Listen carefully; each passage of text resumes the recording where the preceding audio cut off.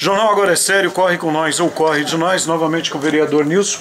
Mais uma doação. Vereador junto com o Lorival, é isso? Isso. Vereador, explica pra gente aí. Mais cadeira odontológica?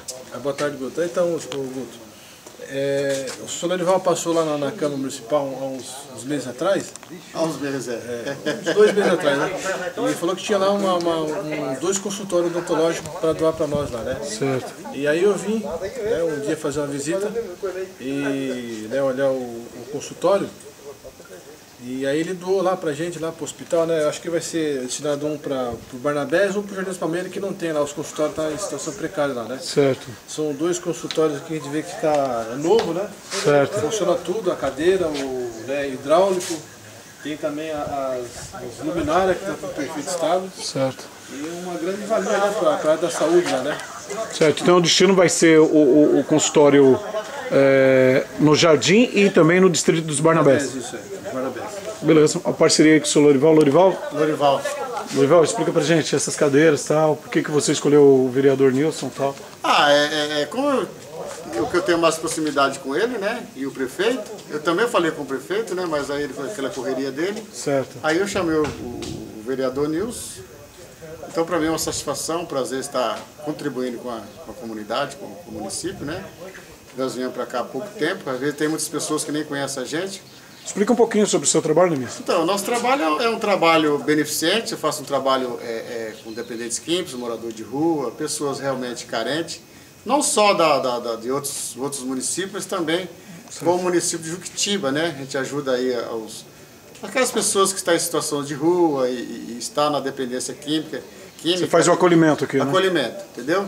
Então a nossa finalidade é essa, temos aqui nossa propriedade, esse fins, é um trabalho sem fins lucrativos, vivemos de doações, na qual eu ganhei essas doações, onde eu estou também usando o mandamento da palavra de Deus, né? De graça ganhasse, de graça doasse, entendeu? Certo. Então esse é o nosso objetivo. Então aqui o nosso prazer estar contribuindo não só com a comunidade, mas também com o município, entendeu? Certo. E Lorival, quem estiver assistindo essa matéria e estiver interessado em conhecer sua comunidade, estiver a fim de te ajudar, qual que é o endereço e telefone? Estrada dos Camiranga, né?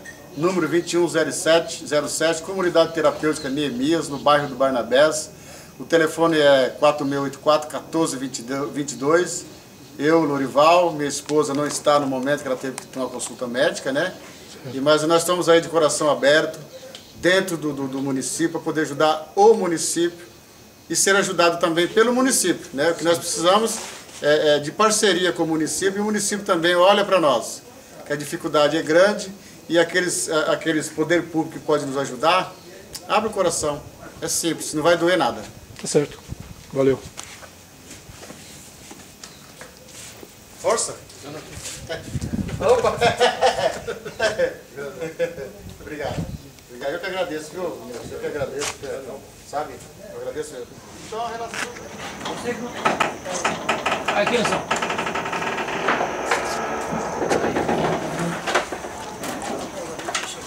Olha o negócio aqui.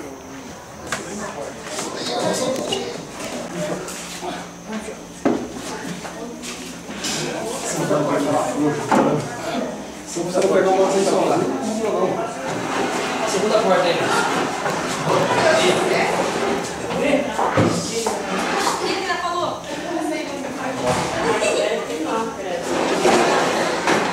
Corre de nós, não posso. Corre de nós ou corre? Corre pra nós ou corre de nós? Agora desce aí tudo, né? Acho que o Rio não tá mais falando nenhum. Vai caber nós lá, não? Vem, meu moreninho. Não pode Desce embaixo lá, ó. Aqui não. Lá pro botar. Desce aqui. Desce, meu negro. Desce, pitiola. Vai, segura.